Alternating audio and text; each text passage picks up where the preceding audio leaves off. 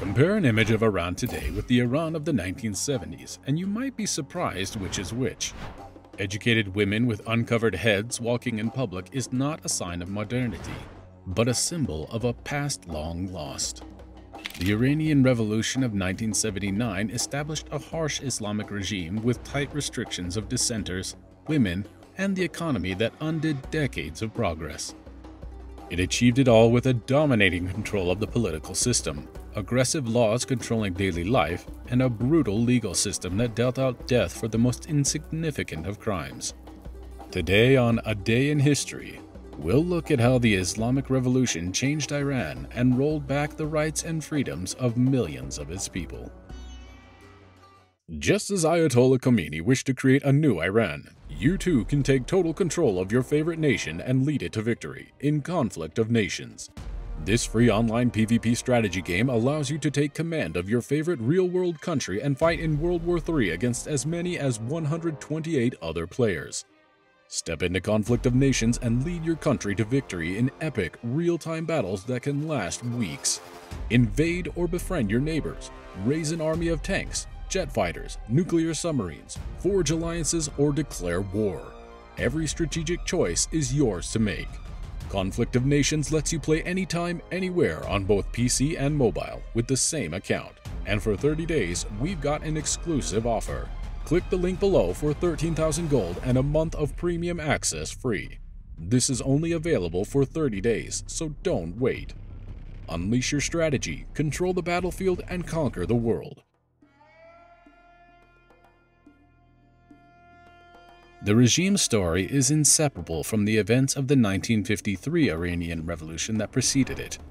In 1953, US and UK intelligence services fermented a rebellion to overthrow the democratically elected, socialist-leaning government of Mohammad Mosaddegh and replace it with an authoritarian government under the Shahs of the Pahlavi dynasty. The Shah ruled with an iron fist, cracking down on dissenters, banning rival parties, establishing a powerful security service, and funneling vast resources into military spending. Thousands of Iranians found themselves imprisoned under the Shah's regime. Only the clergy were powerful enough to survive as prominent critics of the Shah, but many of them were harassed and intimidated by his forces. But the Shah's regime wasn't all misery and militarism. The Shah engaged in a sweeping secularization and modernization campaign that uplifted his country's living standards and ended many outdated practices. Prosperity increased across society, as did literacy rates and access to healthcare. Some of the most striking progress was made by women. From 1963, women were granted the vote and allowed to run for office, a rare privilege in the Islamic world. In 1968, a woman was appointed as Minister for Education, becoming the first woman to serve in the cabinet, and high-profile female appointments in the judiciary and civil service followed. A 1967 law gave women the right to divorce, made it possible for them to claim custody of children, and raised the marriage age from 13 to 18. Iranian women were among the most free, educated, and empowered anywhere in the Islamic world. But the Shah's heavy-handed rule overshadowed any perceived benefits. Unrest grew, and by the late 1970s, protests were erupting against his rule. Prominent among these voices was Sayyid Ruhollah Mousavi Khomeini, better known as the Ayatollah, a leading Shiite scholar whose exile by the Shah did little to quiet his protests. He offered a hardline Islamic and Iranian nationalist critique of the Shah as a tyrannical puppet of the godless West. Khomeini was the regime's sharpest and most popular critic. In January 1978, it launched a smear campaign against him, resulting in devastating protests in the city of Qom. The Shah's forces gunned down dozens of protesters, causing more riots elsewhere, and by March that year, 250 people had been killed. The tipping point came on August 19th, when a theater was burned down during the showing of a controversial film about poverty and drugs. The true culprits were never known. Most people blame the Shah for trying to kill dissidents, while others blame the Ayatollah and his supporters for trying to drum up outrage. Whatever the truth, the Iranian people blamed the regime. Months of protests erupted, which the Shah met with a predictably brutal response. However, the momentum couldn't be stopped. The Shah fled the country in January 1979, and on August 1st, Ayatollah Khomeini returned from exile to establish the Islamic Republic of Iran. Khomeini's new republic did not mean a turn towards people power. The Ayatollah instituted a regime that was no less authoritarian in its structure. Khomeini established himself as the supreme leader, a lifelong position with near total control of Iran's foreign and domestic affairs. He became commander-in-chief of the army and security services, with exclusive power to declare war and peace. He could set the overall direction of policy, dismiss or appoint judges and other civil servants, controlled the TV network, and oversaw the mass nationalization of private industry to redirect it towards state interests. Democratic input was limited to local councils, a subordinate parliament, and an elected president who always played second fiddle to Khomeini. Still, the Iranian people craved change, and 99% of them voted to support the establishment of the republic. In theory, the new republic offered many benefits. Its constitution enshrined the presumption of innocence, freedom of religion, a free press, limits on surveillance, and a right to a trial. It expressed solidarity with the working people of Iran and promised state benefits like pensions, unemployment, insurance, disability payments, and healthcare. It also declared the government's intention to stamp out poverty, homelessness, drug abuse, usury, and other social ills. It was all designed to contrast with the Shah's rule, but in practice these lofty promises rang hollow. Firstly, they were all promised with the caveat that they had to adhere to Sharia law as defined by the supreme leader and his guardian council of top religious officials.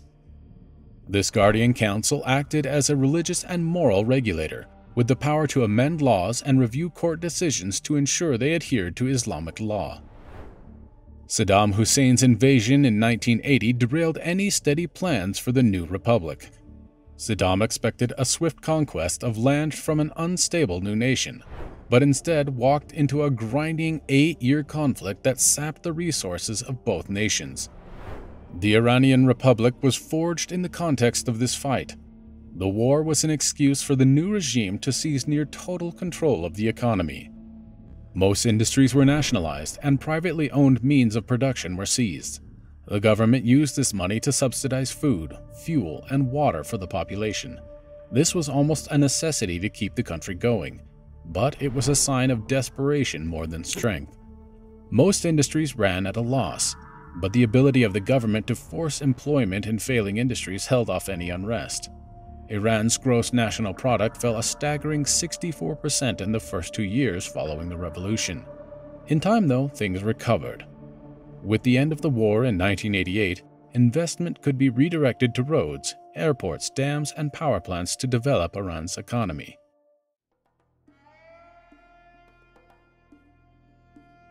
This new Iran required tools of control and intimidation that eclipsed those of the Shah. None were more well known as the Islamic Revolutionary Guard Corps, founded in 1979 to be the foot soldiers of the revolution, and standing at 120,000 members as of 2018, it is the regime's personal fighting force. Distinct and often competing with the military, the IRGC works as both internal security and a clandestine arm of Iran abroad. In its domestic role, it often works with the Gasht-e Sar-Allah, Patrol of God's Vengeance, the morality police that enforce the regime's religious and social laws. These institutions had plenty of work from the start. Throughout February 1979, the new regime executed dozens of the Shah's former officials, turning the rooftop of their temporary headquarters at the Rafah Elementary School in Tehran into a dedicated venue for their firing squads. Over 500 political opponents had been purged by 1981. It was followed by a sweeping persecution of undesirables in Iranian society. Prostitutes and drug addicts were harshly punished. Many were jailed and others executed. Homosexuals were also targeted. While homosexuality was technically illegal before 1979, this ban was not enforced. Acceptance of homosexuality was seen as a corrupt Western influence, and Sharia law mandated capital punishment for people caught in the act. Iran remains one of the only countries in the world where homosexuality carries a death sentence. The second wave of purges came after the war with Iraq, with some 2,000 dissidents and critics executed by the regime. They also issued fatwas targeting foreign critics, most famously the author Salman Rushdie in February 1989. Religious persecution fell upon minorities such as the Baha'i, whose places of worship were shut down and their religious leaders jailed or executed. Jews also faced episodes of persecution. Many Sunnis have faced mistreatment, with at least 22 Sunnis being executed for religious reasons in 2016 alone. Then there are atheists, with Iran being one of the few countries where atheism is still a capital offense. This is also true of apostasy, although no one has been executed under apostasy charges in the country since 1990. Khomeini's death in 1989 cleared the way for some moderation of the regime. Two successive presidents in the 90s and early 2000s, Hashemi Rafsanjani and Mohammad Khatami, pushed back on the Ayatollah and the Guardian Council's hardline influence. They managed to roll back restrictions on women in jobs and education, but they were hard-fought concessions. The new supreme leader, Ayatollah Khomeini, cracked down on political opponents and shut down at least 60 newspapers advocating for reforms. By the mid-2000s, though, the pendulum swung back the other way. The Bush administration's tough line on Iran as a member of a global axis of evil galvanized the anti-Western factions in Iran, aiding in the rise of Mahmoud Ahmadinejad to the presidency. Ahmadinejad was more closely aligned with the Ayatollah than previous presidents, and saw the re-implementation of stricter laws on women's rights and censorship. Ahmadinejad's rule was defined by corruption and stolen elections. By that point, the old elite of the Shah had been thoroughly replaced with a new elite of rich, out-of-touch figures made up of the Ayatollah and his allies, who grew wealthy through corruption and profiteering.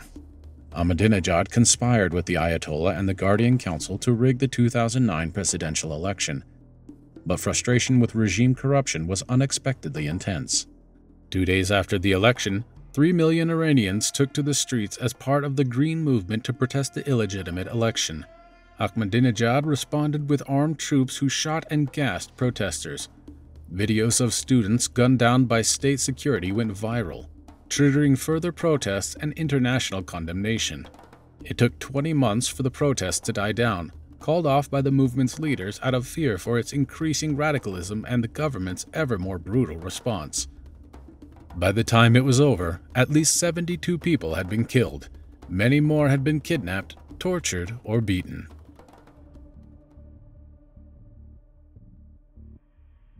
This reaction was no surprise. The Iranian regime depends on a harsh system of prisons and stacked courts to impose its will upon the Iranian people. Punishments are severe, and the prison system is rife with overcrowding and abuse. Even when followed, the law is brutal and unequal. Women are not entitled to speak at their own trials, and the testimony of a man in any case is held higher than that of a woman. Detainees can be held indefinitely without trial or charges, and there are no limits on how evidence is extracted. Investigators, police, and judges are free to use or retrieve evidence through torture. Flogging, beating, burning, blinding, amputation, and more have all been used to force guilty confessions. Those who are convicted are at a high risk of execution.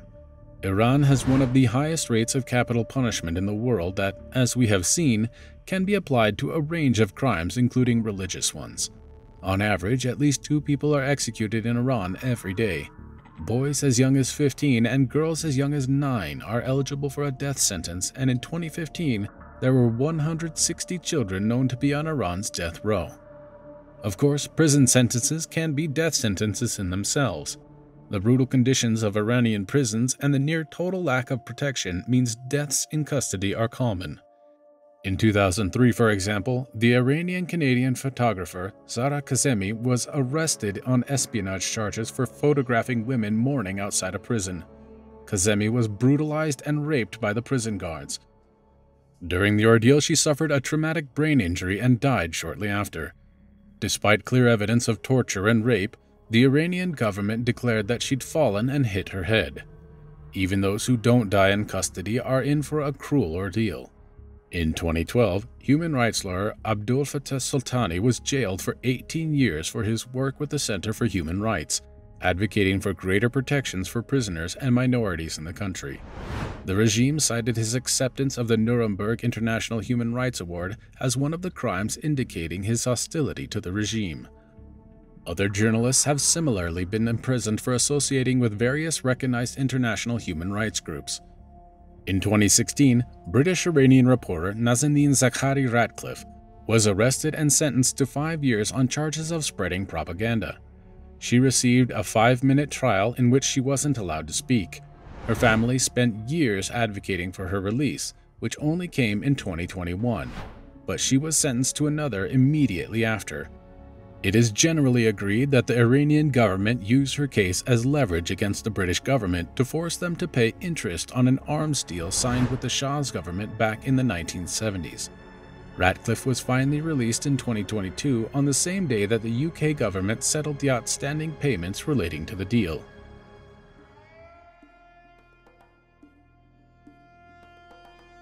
Nowhere is the impact of the revolution more apparent than in the status of women. The pre-revolution golden age of women's rights was quickly snuffed out by the Islamic Republic. The 1967 laws permitting divorce and eliminating child marriage were abolished. The marriage age for girls was reduced back to 9. It went back up to 13 again in 2002, although marriages are still allowed for 9-year-old girls' permission from the courts. Women were purged from the judiciary and government appointments. The number of female elected politicians shrunk dramatically, although they are still allowed to run for some offices. This office does not include the presidency though, with every attempt by a woman to register for the ballot in the presidential race being shut down by the courts. Iran boasted some of Islam's most educated women in the 1970s, but the regime was quick to ban mixed-gender schools upon taking power and limiting women's access to university. Women were barred entirely from some courses like law and restricted by quota in many others. Women were also made ineligible for foreign scholarships and were only permitted to go to universities near where they lived. But even women who complete education face heavy discrimination for jobs. 1/3 of university-educated women are unemployed, since few jobs requiring university-level education allow women. Women's clothing has become the symbolic battleground for Iranian women. Traditionally, Iranian women wore the long covering chador, but this fell out of style in the mid-20th century. By the 1970s, most Iranian women went in public with uncovered hair and many enjoyed Western-style fashion. The Islamic Republic was quick to reverse this. Face coverings were made mandatory in all government buildings in 1980, and then everywhere from 1983. The punishment for immodest dressing in public was first set at 74 lashes. In 1996, this was softened to 4 months in prison and a fine. Women must also make sure their clothes are of a dull color and aren't too distracting for men. Only the face and hands are permitted to be seen in public. These laws are not just theoretical. In 2014, 3 women were sentenced to 91 lashes and 6 months each in jail after a video of them dancing with uncovered hair went viral. International outcry managed to get the sentence suspended, but the life-altering punishment for an innocent video shows how seriously the Iranian government takes its purity laws.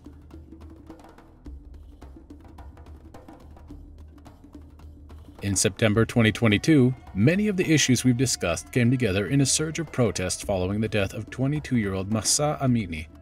Mahsa was arrested by Iran's morality police for wearing a loose-fitting headscarf. Within a few hours of custody, she was beaten to the brink of death. She was admitted to an intensive care ward but died soon after. The government blamed her death on a heart attack, and the state refused to release her body to her family or for a medical examination. Millions of Iranians took to the streets in protest. The case represented the absurdly harsh restriction upon women and the unaccountable brutality of the regime. Authorities met the protests with violence, launching tear gas into the crowds and beating or arresting thousands of protesters. The protests showed that the spirit of the Iranian people is able to stand up for itself, but the regime's reaction and survival shows its strength too. Although the regime is less restrictive than it was 30 years ago, Iran remains one of the worst places to live when judged by metrics of freedom, justice, and human rights, with no signs that it'll change anytime soon. Join the free online PvP strategy game Conflict of Nations today. Follow the link in the description to claim 13,000 gold and 1 month premium subscription. Offer ends in 30 days, so don't hesitate. Choose your strategy, win the war, and conquer the world.